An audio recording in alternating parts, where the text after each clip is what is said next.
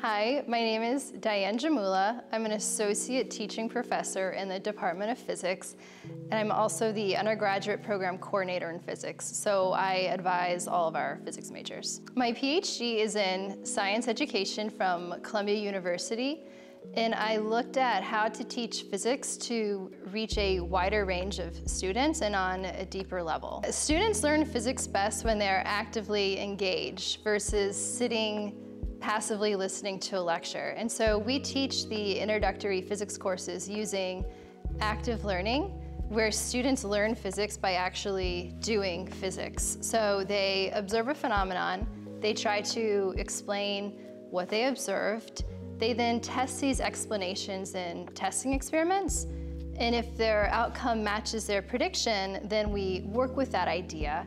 We can then apply it to new situations or to problem solving. And students do all this knowledge development in groups. They work together and with equipment when they're in the physics lab. When they are in our lecture, which we call large group meeting, we ask them to turn and talk to their neighbors and to play with ideas during class. So students are actually learning in class as opposed to going home and having to teach themselves later. Students are empowered in building their physics knowledge and that they use that in whatever field that they go into. Whether you go on into policy or finance, or you become a doctor or a lawyer, the same idea about how knowledge is constructed applies in how we use evidence to build ideas. And so we really want to empower students as constructors of their own knowledge. And that's really more important than the physics concepts, which they may or may not see again. I love working with the students at Rutgers-Newark.